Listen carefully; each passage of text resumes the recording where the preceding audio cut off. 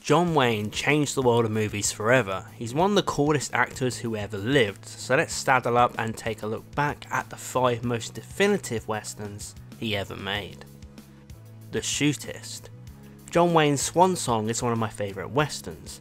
The Shootist tells the story of a character named J.B. Brooks, a legendary gunslinger who is confronting his own mortality, grappling with his past and questioning what legacy he is going to leave behind. The Shootist has such a bittersweet feel, and there's just something about westerns that choose to go this route. I feel like the western genre has an ability to deliver an idea of finality and an end of an era. I think it's because that world is long gone, so when you watch a western about the end of an era, you really feel it, because it's a snapshot of another time when things were entirely different, and you are reminded of the fact that no matter how strong the Old West once was, nothing lasts forever. The Shootist examines whether a person can be forgiven and find a sense of meaning after a life filled with violence and regret. Brooks spends the film being reminded of the unforgiving nature of the West, and it's very emotional, and John Wayne is actually quite touching in the role. Alongside Wayne in this film are a host of memorable characters backing him up, from the strong-willed widow played by Lauren Bacall to the young boy seeking guidance played by Ron Howard. Each character adds a richness to the story, and Brooks has a unique relationship with each of them that is very meaningful because he realises he can add something to regular people's lives instead of take away, as he has done in the past. The dialogue in The Shootist also really stands out. It's full of powerful lines that make you feel something. I won't be wronged, I won't be insulted, I won't be laid a hand on. I don't do these things to other people, and I require the same from them. The Shootist really is a fitting ending to John Wayne's career. It holds up to the rest of his legacy. From its intense gunfights to its poignant reflections on life and death, it's one of the most enduring of Wayne's films, and was of course the final time we would see him walk off into the sunset, so it was extra powerful. Stagecoach. This film had to be on the list. Stagecoach is a groundbreaking western that not only solidified John Wayne's status as a leading man, but also reinvented the genre as a whole. Stagecoach tells the story of a diverse group of passengers travelling through dangerous territory on a stagecoach. Among them is the infamous Ringo Kid, played by Wayne, who is seeking revenge on a group of outlaws. Stagecoach is a great character piece for all involved. Each passenger has a unique backstory and motivations, and this adds so much depth to the interactions.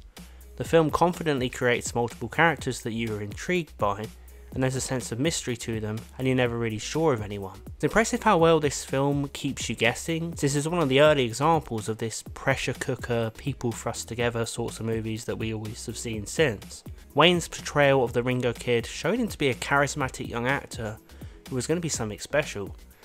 Of course, no one could ever predict he would go on to be one of the most famous Americans who ever lived, full stop. Yeah, that's special. There's a sense of innocence to the performance, while at the same time he's still showing that charisma and presence that would only continue to grow and grow over the years. My friends just call me Ringo. Nickname I had as a kid. Stagecoach is brilliantly directed by John Ford. His use of wide shots and beautiful landscapes were a snapshot of where the western genre was about to go. Things were about to become epic and huge, immersing viewers in the rugged beauty of the American frontier. The Searchers. The Searchers is an absolute masterpiece of the western genre, and for my money, one of the greatest films ever made. It follows the story of Ethan Edwards, played by Wayne, a Civil War veteran who embarks on a relentless quest to rescue his niece from the Comanche warriors. Out of all his westerns, this one might be the one that showcases John Wayne's versatility best. An incredibly nuanced and interesting performance. One minute you love him, the next you hate him. The character is very human. He represents the best and worst elements of humanity, and it's so fantastic that Wayne used to approach his characters in a truly honest way. We rarely see characters this layered and complex in today's films. The Searchers is very striking when you watch it today, as it examines something that was very prevalent at this time, themes of racism and prejudice. Ethan's deep-seated hatred for the Comanche people serves as a cautionary tale, highlighting the destructive consequences of unchecked prejudice. The Searchers also challenges traditional notions of justice and revenge. Ethan's relentless pursuit of his niece is driven by a desire for vengeance, and the film eventually raises questions about whether his quest is even righteous anymore. What do you want me to do? Draw you a picture? Spell it out? Don't ever ask me. Long as you live, don't ever ask me more. The film's themes creep up on you, and you find yourself feeling one thing toward Ethan in one scene, and then something opposite about 20 minutes later, because the film is wrapping you up and challenging you. By the end of The Searchers, you're forced to confront the uncompromising truth that when revenge ends up becoming obsession, it loses all its meaning. True Grit. This is one of Wayne's most genre-bending films, mixing adventure, comedy, drama and tear-jerking emotion. I would also say in some elements it's a family film. In True Grit, Wayne delivers a tour de force performance as Rooster Cogburn, a grizzled US Marshal with a rough exterior but a heart of gold. It's one of his most charismatic and entertaining performances, and it's a different role to what he normally plays, as instead of being the confident hero he normally is, he plays someone who is a lot more unpredictable and starts off not wanting to get involved in conflict. I ain't never seen nobody from Texas I couldn't shade. LaBeef, you get crossways of me and you'll think 1,000 of brick have fell on you.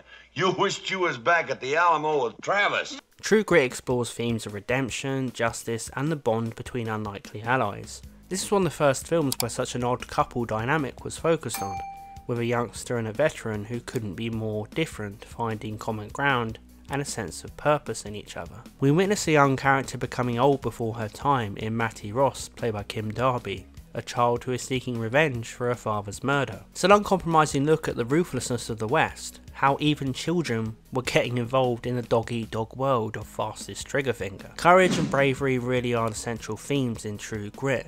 Rooster and Mattie represent a different time, when life was harsh and ruthless, but giving up was never an option. The only thing that could ever endure was showing real, true grit. Rio Bravo. As well as being one of the best westerns ever made, Rio Bravo is at the same time one of the most entertaining and endearing movies ever made, full stop. Rio Bravo tells the story of Sheriff John T. Chance, played by Wayne, who must team up with both his friends and his uncertain allies to defend his town against a gang of outlaws. John Wayne and director Howard Hawks discovered the magic formula with Rio Bravo and actually went on to remake this film several times, with the movies El Dorado and Rio Lobo. Such a fun and easy formula to play around with, and I don't blame Wayne for returning to it. The central idea and themes are just an absolute blast. It's classic good versus evil, and Wayne is right at home. It's one of his most powerful performances as the tough and determined Sheriff Chance. Some of his best lines and deliveries are right here in Rio Bravo. Sorry, don't get it done, dude. That's the second time you hit me. Don't ever do it again. Maybe you're right. Maybe you aren't much good anymore. John Wayne is working with a stellar supporting cast, with Dean Martin as the tragic drunk sheriff, Ricky Nelson as the cool young deputy, Walter Brennan as the quirky Stumpy. Angie Dickinson also stars as Feathers, Chance's love interest. The sheer charisma on display of all these actors is incredible, and the chemistry of the characters is a huge part of what makes Rio Bravo work so well. Quentin Tarantino called it the greatest hangout movie ever made, which basically means it's a movie you consistently go back to and enjoy spending time with the characters again and again because they feel like your friends. And I agree, there's such a natural and pleasant feeling to Rio Bravo, despite the conflict and issues the characters are dealing with. Director Howard Hawks really lets the film breathe and allows you to settle in and get to know the characters, making Rio Bravo a joyful time with friends, not just a regular western. The film feels very breezy and fun, but it's not afraid to crank up the excitement when it needs to, now and again having you sit up from your chill session to realise there is indeed a serious threat around the corner, and in some moments this movie is genuinely gripping, turning into a game of chess between the heroes and villains. So what do you think of my list of the 5 most definitive John Wayne westerns? Do you agree with it, or would you choose other entries in his massive filmography? Let's talk about John Wayne's legendary movies in the comments below. Thanks for watching, please consider subscribing if you enjoy these sorts of videos, and I will see you guys next time.